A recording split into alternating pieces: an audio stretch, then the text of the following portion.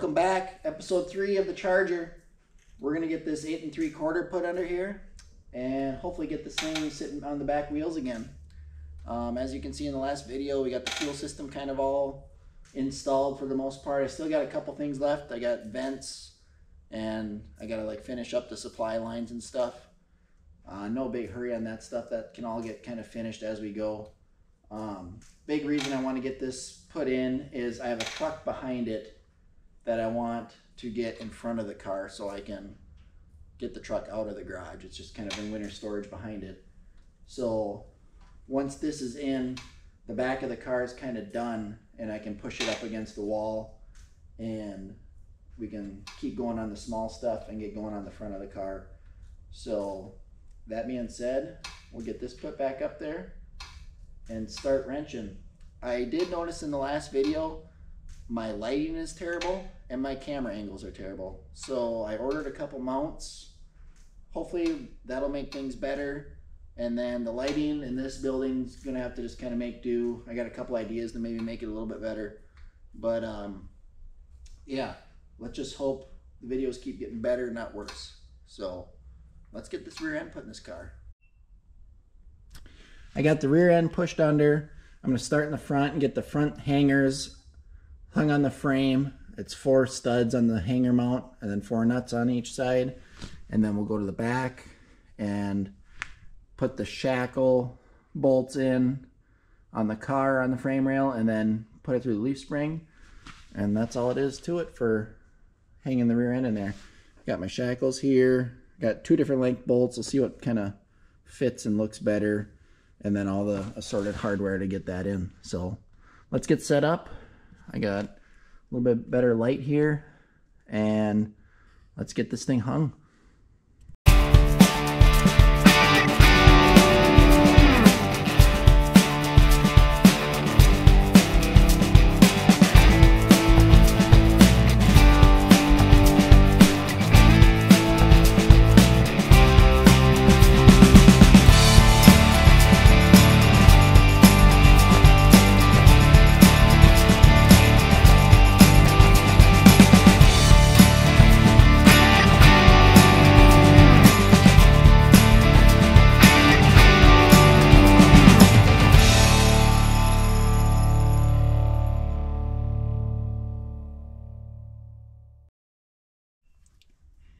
In case you forget, like me, these front spring hangers, they only go on one way. So these bottom 2 studs are wider than the top 2.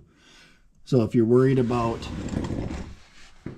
the geometry of that bracket, it only goes on one way. So we'll get a little bit of anti-seize on there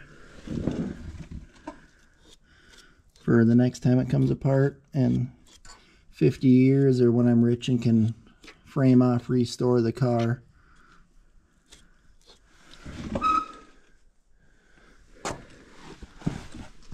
And notice how these swivel nuts aren't painted.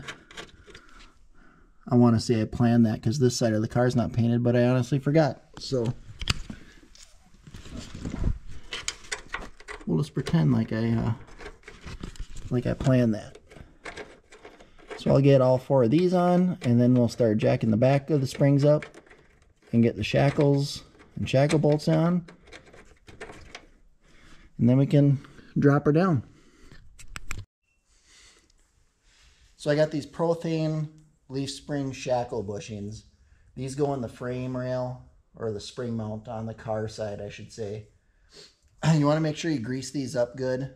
I don't think they'd spin, but I've heard a lot of horror stories about, I know the poly bushings stiffen the car up for handling, but once they get dry, they squeak. So then every bump you hit, every time the car flexes, they start squeaking. So you want to make sure the bushings are good and greased up, and then the bolts as well.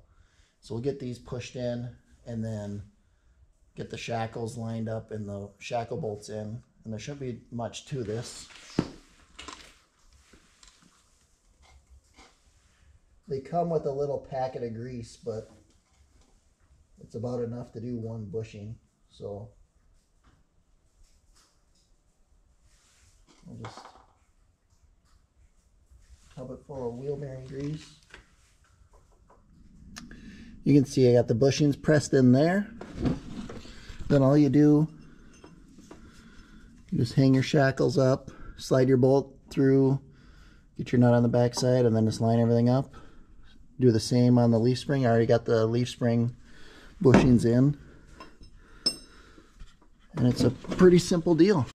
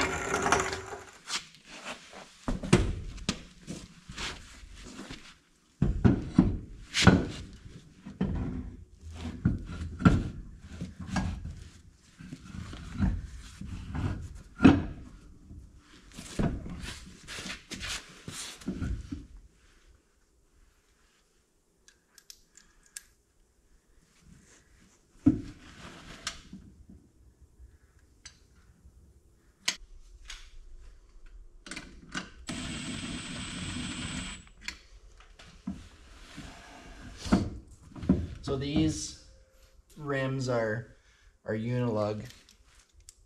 I don't know if you can see. They use a shank style lug nut, so that's the face. And that shank centers the unilug slot for the bolt pattern. And then you got to run these washers. These ones are really worn out. I'm just using these old ones and putting 2 on just to hold these on. But I have a new set as well. But so they're good for 5 on 4.5, and then up to 5 and 4 3/4, I believe, for like GM cars. So it's kind of like a, back in the day, it was like one wheel fits all. But they're kind of tricky to put on. You just kind of, you put the wheel up and you find one that's kind of centered and then just get one started.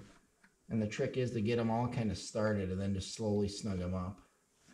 But sometimes it can be a big pain to keep the washer in place.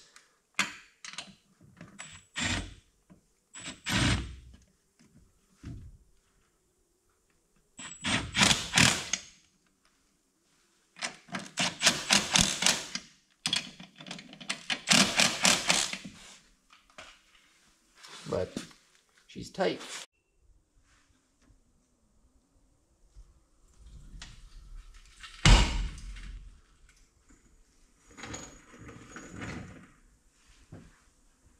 How about that? Rear end is in, back on the rear tires. I'm excited for the Vectors, but I still do love the Keystones on this car. I don't know if it's just because it's what I found it with, the day I went and bought it, it had them on, but the 10 wide Keystones definitely look badass.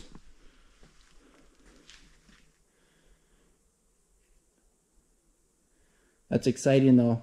Rear end is in, back on all 4. There's a couple things to button up back there. We have the sway bar to put back in, and then I haven't ordered shocks yet. Got to hook up the parking brake cables And then we got to do the fuel line, vents, and feeds. That should be pretty simple. And then we can get started on the front. I guess the next thing, I don't know what the next thing will be. I'll either drop the front end stuff out or I'll do the brake lines, but might have to kind of do that in series. So excited to get this done though. Just every little bit keeps getting it that much closer to driving.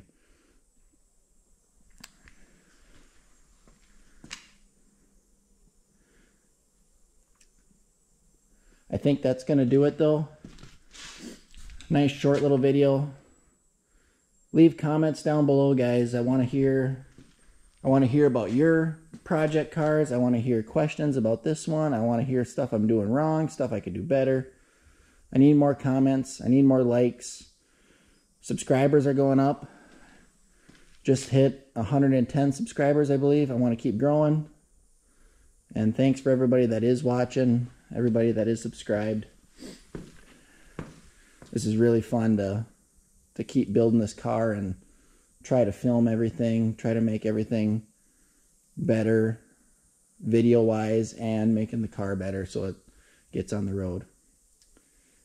But thanks for watching, and we'll see you on episode 4. Thanks.